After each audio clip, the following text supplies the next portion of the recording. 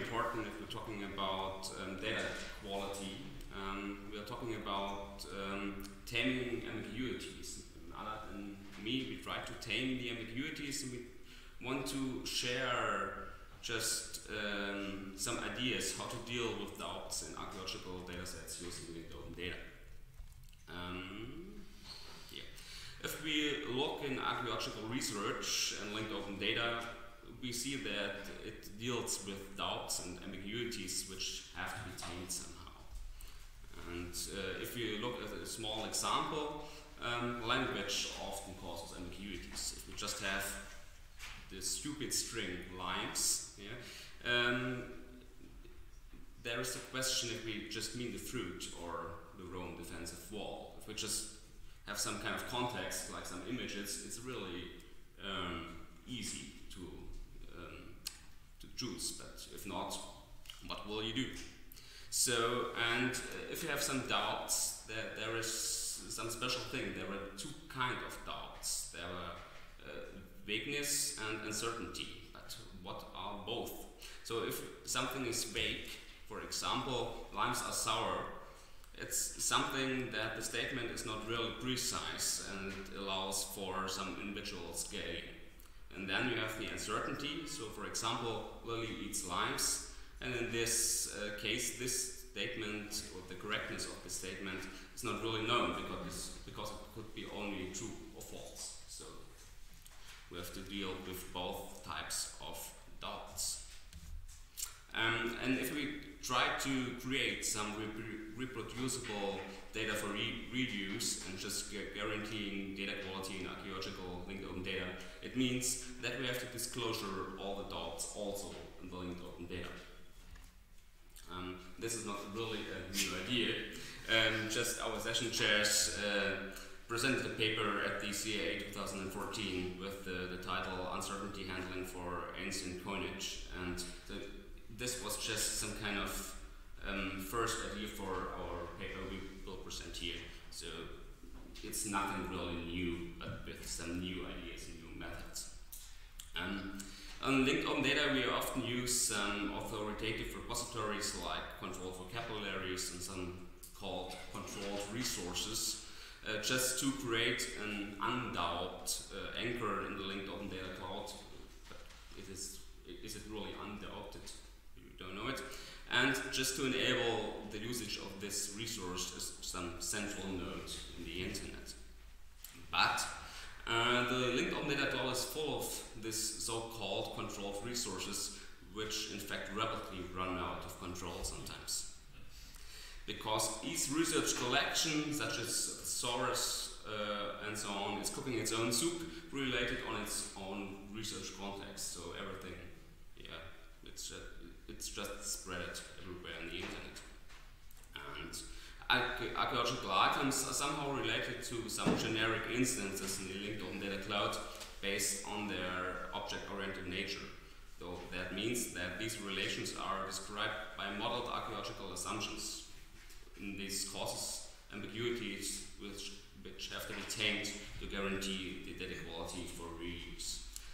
To make this a bit more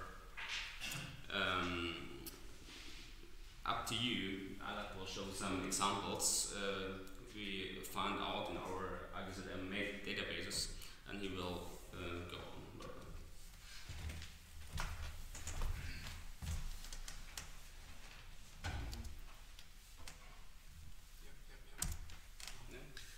So one of the main core architecture elements of the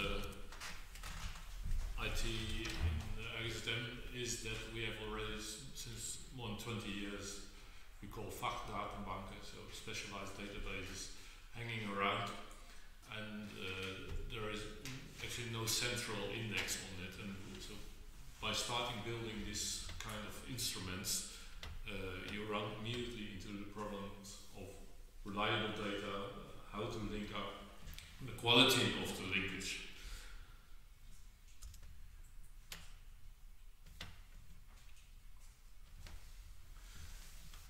And as you see, we are working on this, but we are at the same time then confronted with the ambiguities in our own existing database. So we have a set of databases of about ship archaeology. NAVIS 1, 2, 3.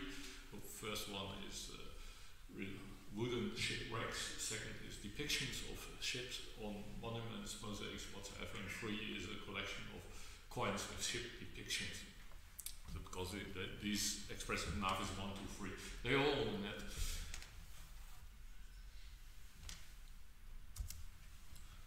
And trying to map pot fragments of Gaulish Terra Sigillata, this is another big database, 250,000 potter stamps. That is a problem because in every museum archive you will find a series of base rings of this Terra Sigillata, and aligning these to typologies ends up in modeling just doubtful assumptions, which is of course in the nature of a broken pot, occasionally. But because the so-called Terra Sigillata was made in a standardized way, this is a nice contradiction, so to say, that already in antiquity stuff was standardized, coins in a certain way also. So there was a concept in antiquity of standardizing.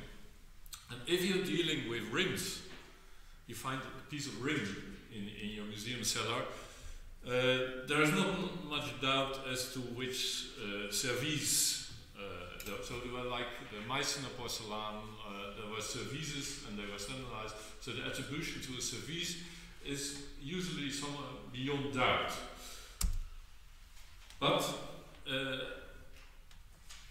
the bottom of a pot, where there's a ring, a base ring, that is a much bigger problem, because the base rings are identical, but they can be attributed to different form types.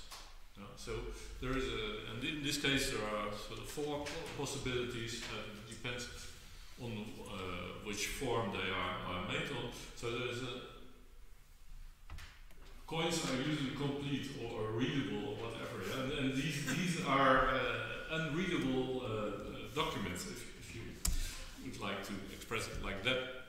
And what the people in the classical RGZM world are doing then is OR. So this is type 15 or 17 or 19, whatever, it doesn't matter. But we do not want to develop a graph database, whatever, for every tiny problem we meet in a cellar. Yes? This just as an example, that sometimes you really can solve these things also by just common sense handling.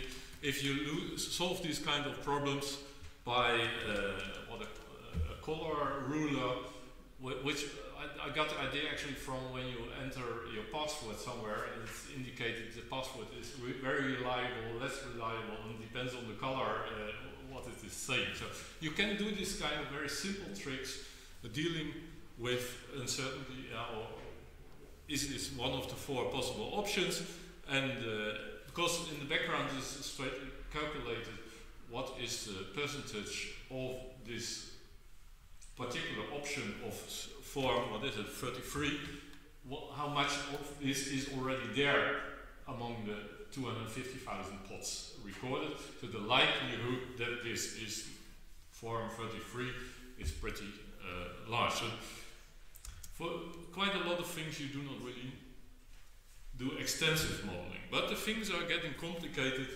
in the coin world if you go to the outside world.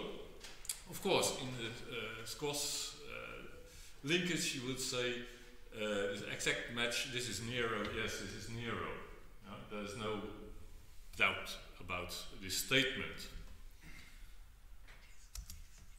But it gets more complicated if we go to the ships, where there is a ship depicted on this coin. And when you talk about the propulsion of the ship on the coin, there is a deliberately SKOS diffuse usage. And if you look at the parallels, then it isn't really clear whether this type of ship is being sailed or not, because both are depicted in on other monuments. So here we would say, okay, there's a 50-50 chance of that this is a galère with a sail or not having a sail, which can be modeled according to a related match in SKOS. Things are getting more wacky when we are trying to describe the sailing gear on a relief using the SKOS ontology, that a triangular lateen sail used as a foresail, because it's a triangular sail being depicted. Yeah? Can that be true? Or is it actually a squared foresail that is just being housed? Yeah?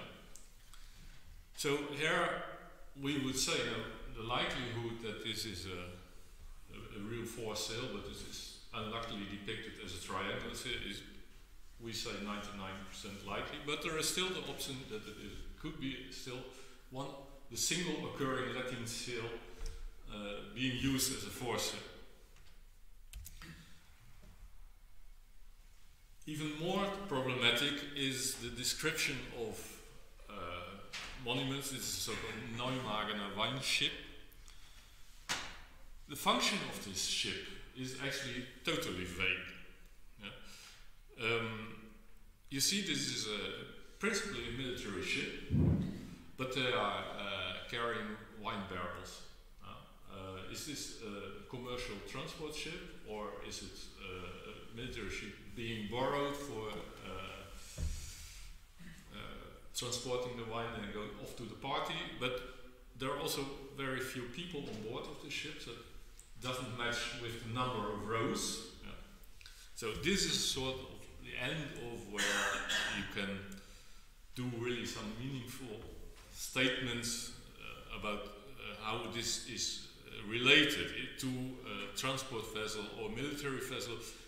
There is a sort of reasoning behind it, that because there are so many rows there, yeah, that doesn't look that a merchant was on his way with 40 people rowing for transporting 4 wine barrels. So the likelihood that this is a military vessel is a bit better. But things are getting ugly when we look at ship depiction of a real lateen sail. Yeah, and this is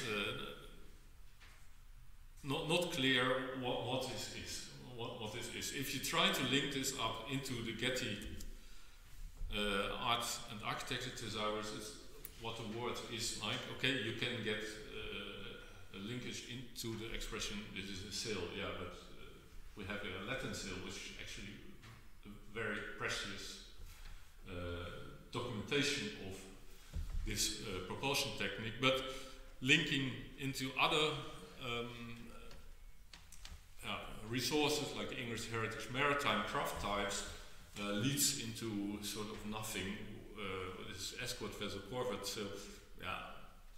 So we cannot do real statement about the proportion of how reliable are these statements, either towards Getty or to English heritage. There is some weighting in it that we cannot really precise in this.